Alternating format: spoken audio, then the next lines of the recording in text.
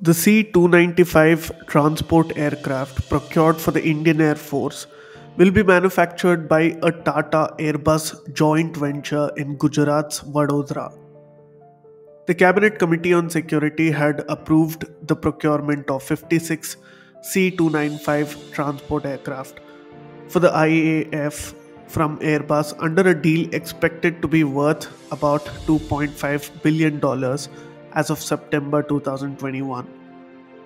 Of the 56 C-295s ordered, the first 16 will be built by Airbus Defence and Space at its facility in Seville in southern Spain.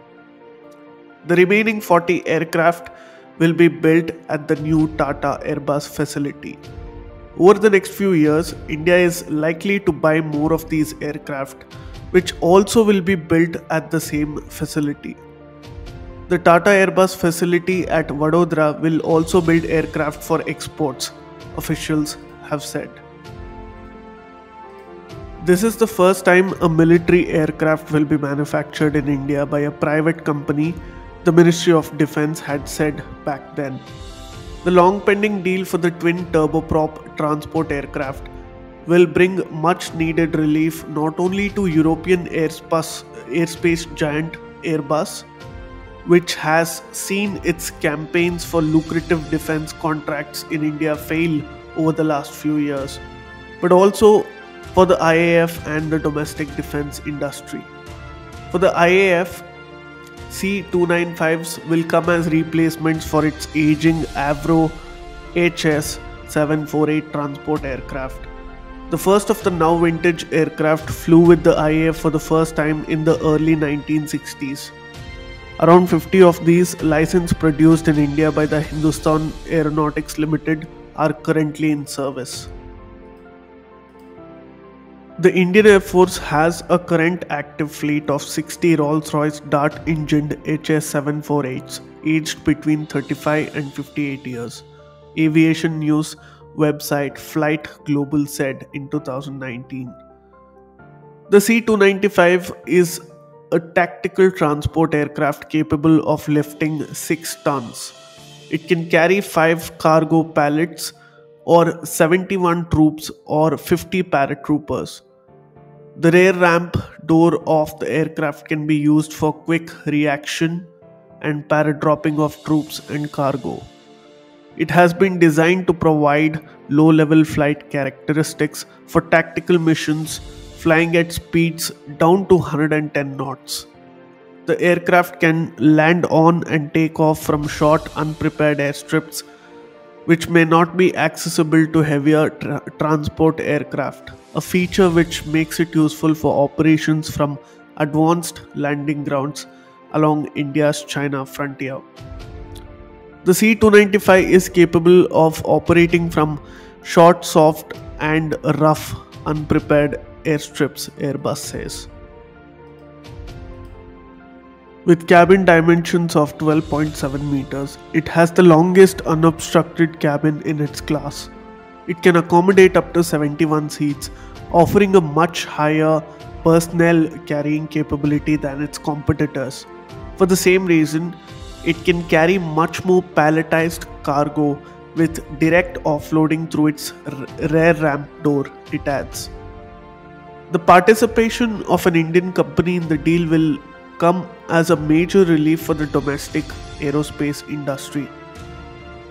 In the case of the C-295 deal, this is first of its kind which envisages participation of private companies and would prove to be a boost for our defense industry, the Ministry of Defense said in its year-end review for 2020. The project will give a major boost to the aerospace ecosystem in India, wherein several MSMEs in the country will be involved in manufacturing of parts of the aircraft, it added in the statement released in September 2021. 96% of the total man-hour work per aircraft that Airbus employs at its manufacturing facility at Spain will be undertaken in India by Tata Consortium, the Ministry of Defence said earlier this week. Over 13,400 detail parts, 4,600 sub-assemblies, and all the 7 major component assemblies will be undertaken in India. Moreover, the number of C-295s to be produced in India could go up in the future, as the Indian Coast Guard, which plans to use it as a multi-mission maritime aircraft, has projected a requirement of 6 of them. While the Coast Guard's requirement could go up to a total of 19 in the future, more numbers will be added if the Indian Air Force decides to replace its fleet of AN-32 transport aircraft with C-295s.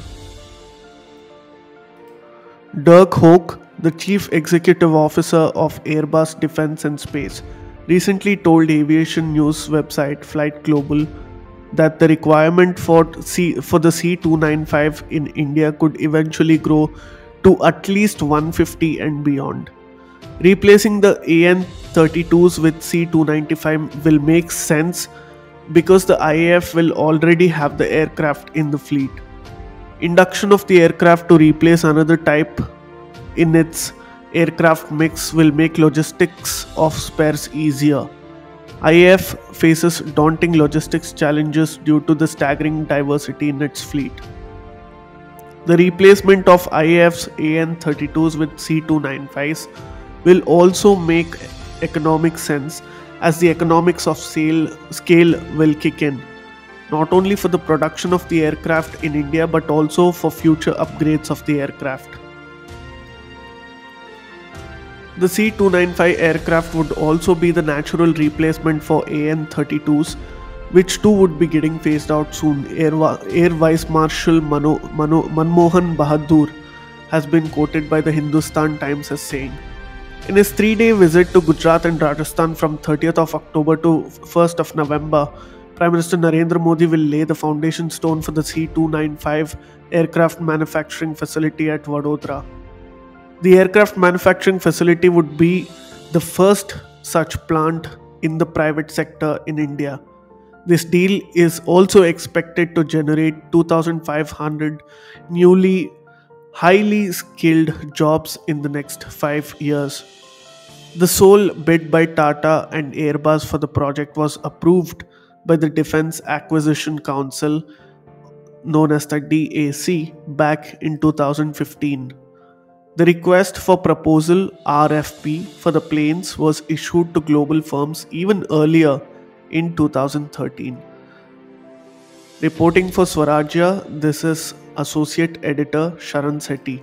Do let us know what you thought about this particular video in the comment section below.